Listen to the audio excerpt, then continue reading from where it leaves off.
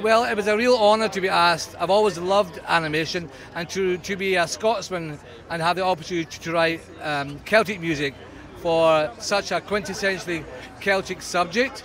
It's wonderful to see a female protagonist.